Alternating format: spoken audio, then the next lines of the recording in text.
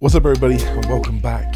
Welcome back to the new video. I hope you guys are well. I'm absolutely fantastic. Thank you for asking. In today's video, we're going to be talking about my blood work. Yes, we're going to break down my blood work. I'm going to give you like what I know. I'm going to give you my experiences. I'm going to basically break down these blood works as I was breaking down a client or someone like that. Now, I'm sure a lot of people are going to read these and going to tell me all sorts of nasty things. So to you guys, just don't.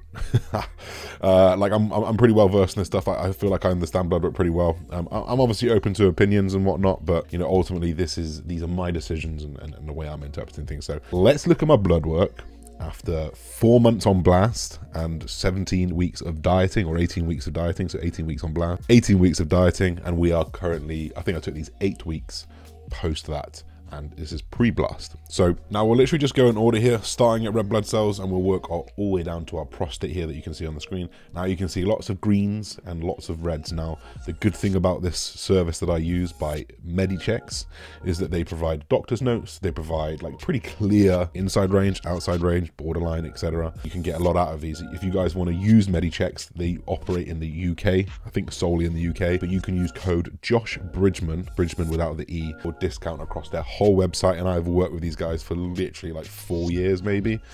We've worked together, so if you guys ever want to get blood work done, I highly suggest you do, if you are an assisted user. And if you're not, maybe less often, maybe once a year. But if you're assisted, you should be getting these things done regularly to know where you are doing, especially if you're cycling. So we'll start at the top, red blood cell. Now for me, my red blood cells in early, like pre-blast in February, I was actually up towards 190 in my hemoglobin. So actually what I'll do is I'll flick over here and I'll show you these ones. So these are my blood results from February, and we're going to compare. So you can see hematocrit was a little bit high, obviously with hemoglobin being a little bit higher, 191. Ideally, I'd want to go get blood donated right here, but instead, I actually just implemented a few things to try and bring my natural levels down, and obviously it worked because I didn't have any issues throughout. But you can see that here, 178, so only 8 points above, and hematocrit only 0.056 above the recommended results here. So I'm pretty happy with that, considering like my blood work clearly come down. I've been off blast, obviously on TRT for the last 8 weeks. But I put on a lot of body weight, so I wouldn't have expected that to drop so much, but it's pretty decent. It's something that I will keep an eye on. I will donate blood if I need to. And for those of you guys asking, I bloodlet privately, so I don't go to the NHS or anything. Then you're going to see MCV, which is a few points over. Again, I'm not too worried. Anything that's in range or just about in range, you got to consider that we're bodybuilders, or I am a bodybuilder. I'm not the average human. I'm using PEDs. I'm bigger than normal people. I break down more muscle than normal people. So there's going to be a few skews that are naturally going to be there. So red blood cells, I'm fine with those. White blood cells, all green, so I'm obviously healthy. I've not had any recent infections, which is good to know. And then clotting status, so basically just measures your likelihood of blood clots, for example. But again, we're both in the green on both of those, so I can briefly go over those or swiftly move past those.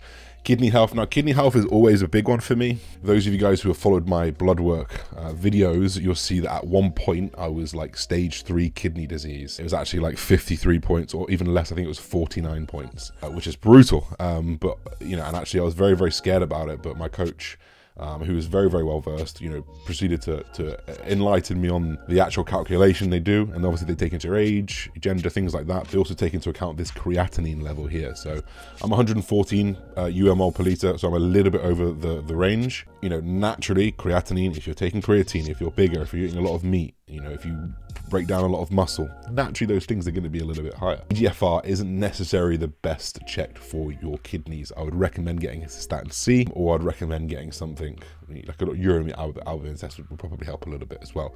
But cystatin C will be your go-to, especially when you're dealing with bodybuilders whose creatinine levels will be all over the place, skewing EGFR. So I've gone from stage 3 kidney disease to having a healthy kidney, and I've gone on blast. So if we click, I've gone up 5 points since the last time I did it. So if I click back to February's, you can see here my EGFR was 51.5, which is stage 3 kidney disease.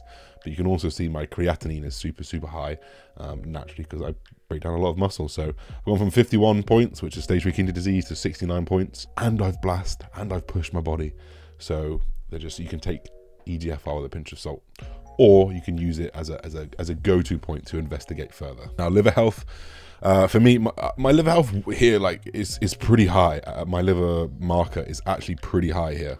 I'm not 100% sure why it is so high. I think the only thing I can consider, and something that I 100% should not have done but did stupidly, was I went out and I drank the night before. So I drank like 2 cocktails the night before, and I had a really high fat meal.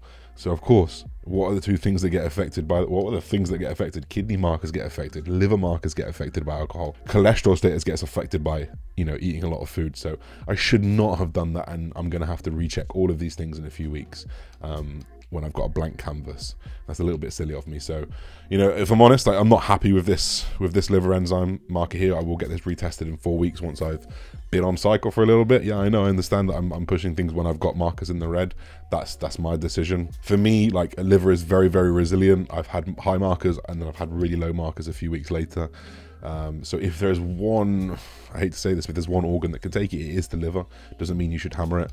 But I've got a sneaky feeling that alcohol probably had a small input on here, which is definitely my fault. And then we can move on to proteins. So, you know, albumin, SHBG, both of these things are slightly off, which is you know, something to consider. So as we go over proteins, total proteins is in a good place, maybe slightly on the higher side. Albumin, again, slightly on the higher side, but I'm not too worried. It's 1 or 2 points over, or 3 points over here. Globulin is in a fine place, just a little bit over that bottom marker, and then SHBG, sex hormone binding globulin, is a little bit low as well. But that's to be expected with the use of steroids that I've had and having. Now, diabetes risk. This basically takes a snapshot of like the last 90 days.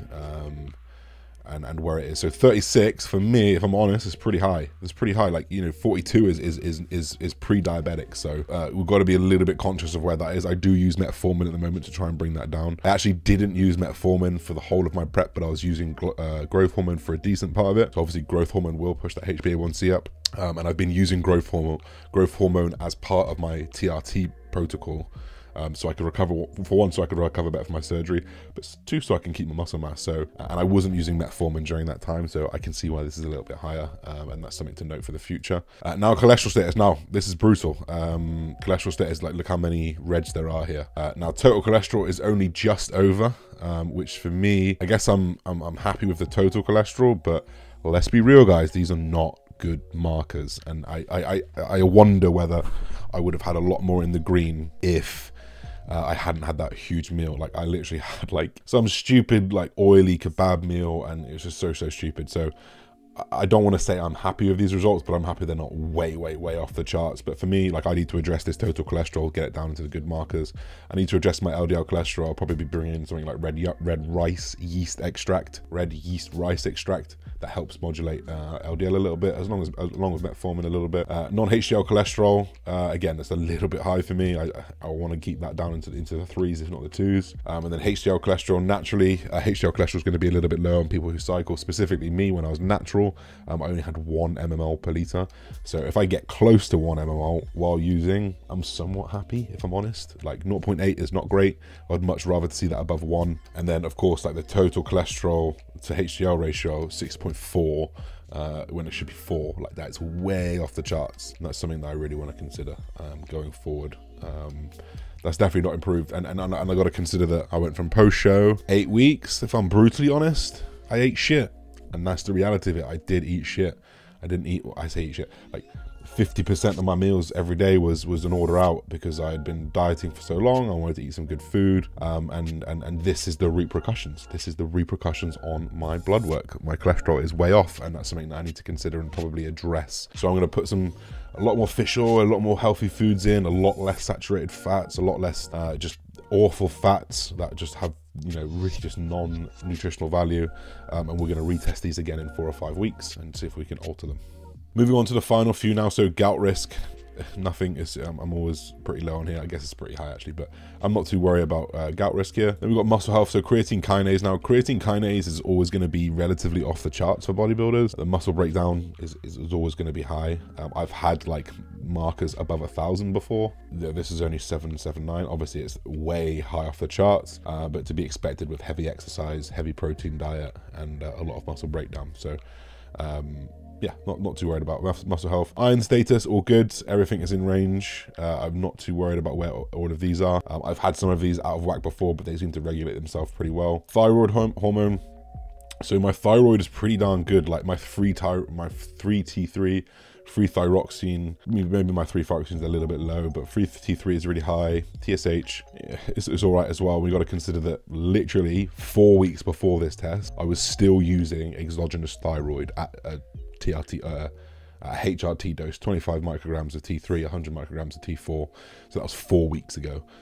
So you can see how quickly the thyroid hormone comes back if you dose yourself appropriately. Finally, hormones.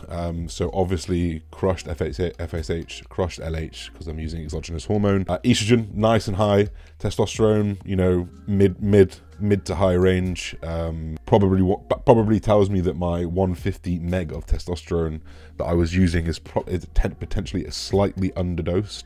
Usually like a 100%. 150 milligram TRT should take you probably a little bit above this 31 nanomole per liter. With estrogen in a good place, testosterone in a good place, I'm not too worried. Free testosterone obviously going to be slightly high. Prolactin is a little bit high here as well, so that's something that I will address. I'll most likely put some active form of B6 P5P in, or supplement B6 as well to try and modulate that, and I'll retest prolactin again in 4 or 5 weeks. So and then finally prostate. You know, and we're all good there. So that is a good look at my entire blood work. Things to note, it's not perfect. Things to note, there's a lot of work to do. Things to note, I will be retesting again in 4 or 5 weeks with, you know, actively correcting some things to try and increase and improve these numbers. But guess what? Some people just don't do that. Some people don't even look at this stuff. Some people, you know, and look how bad mine is. Okay, it's not the worst that you've probably ever seen, but mine's not great, and I can see it and I can adjust what I want to do. But some people don't even look at it, which is mental to me. So please get your blood work done. Check out Medichecks, get it done. And yeah, I hope you guys enjoyed this video, enjoyed this breakdown of my blood work after using steroids. So don't forget to like, comment, subscribe, guys. We'll see you very soon. Peace and love, everybody.